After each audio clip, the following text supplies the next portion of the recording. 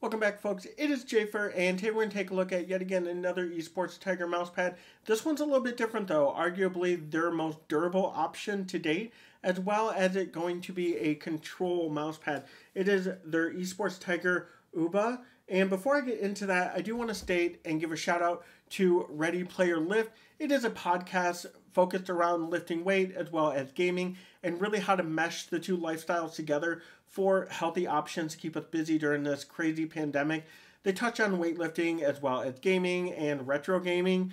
Really awesome guy. I know him personally. He didn't ask for this shout out. I really wanted to share this podcast with you as they're really quick. They go between 10 minutes to a half an hour, so nothing overly lengthy, and I strongly recommend you guys check out that podcast wherever you find your podcast.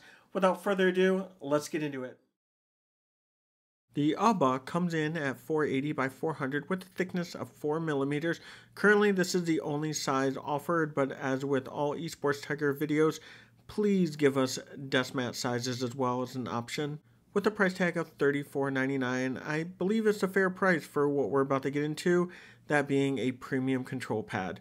The Xtrfy GP4 and GameSense Radar have really been some of my favorite recent control pads and those that I offer to anyone looking for a good control pad, and I believe we're adding a third one to that list today.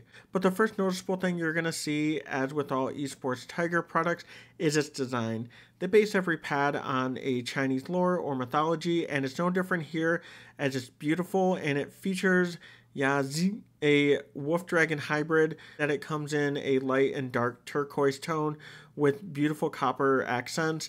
And it's really weird to describe a mousepad into such detail, but I have to give the artists over at Esports Tiger props for coming up with continued beautiful artwork. The base is going to be your usual natural rubber, and it rolls out flat almost immediately upon arrival. There is no movement on my desk with that anti-slip surface, which is great to see. The top surface is where things get really interesting, as Esports Tiger calls this a cross-diagonal weaving surface. And it feels really rough to the touch, almost like an MP510 by Cooler Master. So it's abrasive and noticeable. And they do use a mesh weaving to create that resistance for control. It works well as I had no issues with the static friction, and my swipes were clean with minimal dynamic friction. The X and Y were uniform throughout. I didn't notice any slow spots over time or anything that became muddy. The glide provides the impact of control, but it really feels like speed through the mouse, as you don't feel the abrasive surface through the connection of the mouse. It wasn't scratchy or muddy, and overall a really great feeling pad. And with the sleeve on, it really felt like I was using an MP510. I had to remind myself constantly that this wasn't the case. Ranking against other pads, I would definitely put this up there as being a must-have for control users, and those who are arm aimers will be happy to know that the stitching along the edges is nice and premium. It doesn't protrude beyond the surface and become a burden to your arm in any fashion. Now, with the surface being cloth, it will be impacted by humidity, so keep that in mind depending on if you do have a lot of humidity in your area. It's faster than the GSR SE, but it does seem to have a little bit less stopping power.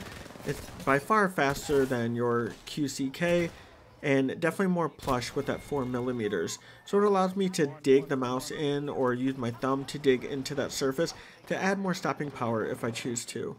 This definitely makes the Radar seem like a faster pad at first glance, but both really compete really well with one another, and the Radar just falls a little bit short on stopping power once I've gotten used to using this UBA.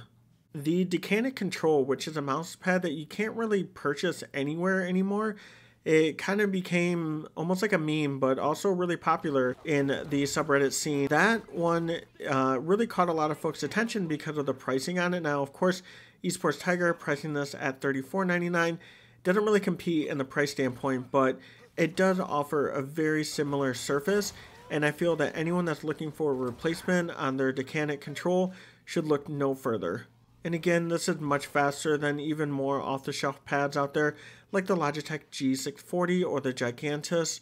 The UBA trumps all of these pads that I've mentioned because of that durable weaving. I didn't notice that I needed to dial anything back or make a ton of adjustments, as I'm already used to using a control pad. I will say though that I did have to up the sense a little bit with this, And in doing so, I definitely felt I was performing a lot better than I normally am, which in most cases is performing like a trash can. In the end, though, the UBBA by Esports Tiger is not only a looker, but a performer as well, offering solid durability.